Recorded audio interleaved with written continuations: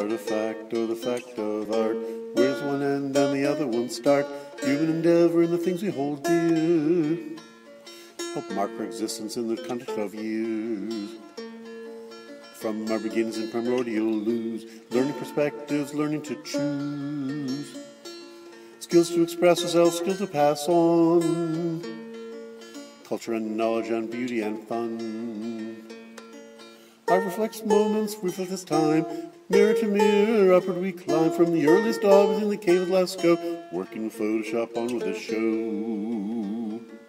How much is useful, how much is vain, what is it good for, is it a drain? It might be some decorative marks on a spear, but it says something human, it says we were here. It says something human, it says we were here.